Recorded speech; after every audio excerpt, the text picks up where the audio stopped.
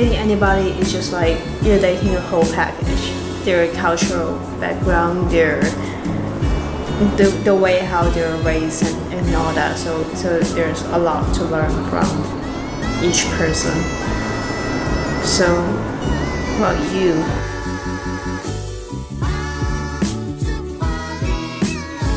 I feel different in many ways, and that doesn't just lead to like a different choice of spouse. It also leads to different choice of career.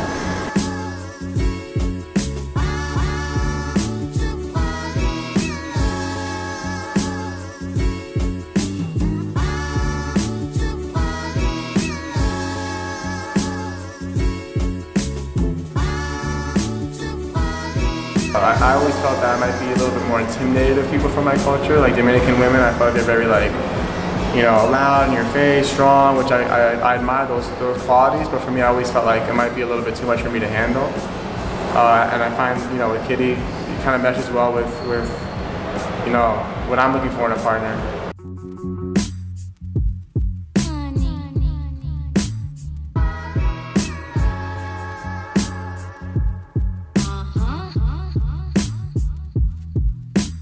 She was very accepting, but you know, my own mom, when I first told her that I was with a Hispanic person, she immediately said, you know, he's not going to be able to take care of you. He doesn't have a job. They're all lazy. You know, obviously spouting all this really negative stereotypes and these very negative like characteristics that, like, you know, people make fun of like Hispanic people for, you know, which is very true.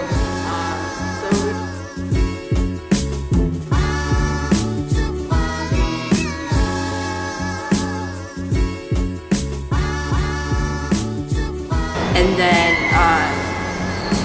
when my mom finally met him, she was like, oh, he's white. And it was like, you know, it was like this weird little thing where she was like accepting because he was white, but not accepting of the fact that he's Hispanic. So, like, now my mom has gotten a lot more accepting of it, I would say. I still think like she does have her very narrow-minded view on it, but it kind of is what it is. There's nothing I can do about it. Okay. Now it's been almost a year and a half of long distance.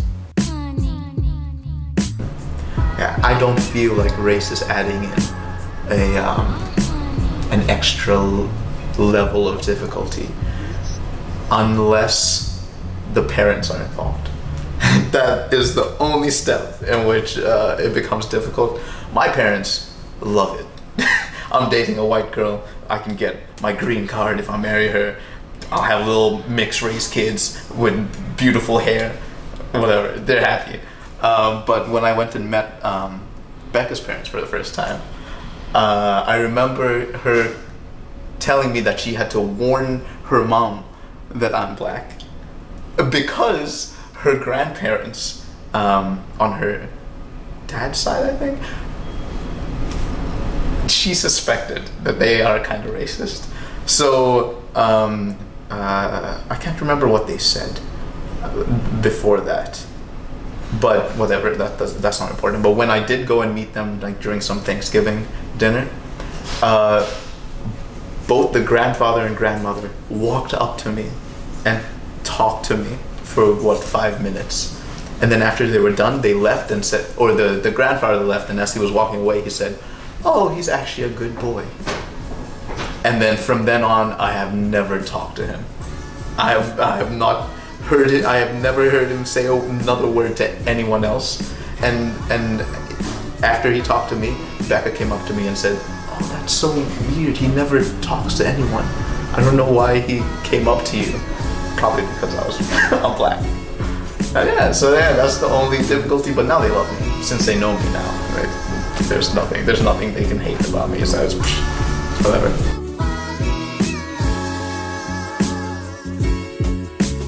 Texted me. Oh yeah, she has. 49 minutes ago. Damn, you in trouble. I am in trouble. Oh shit.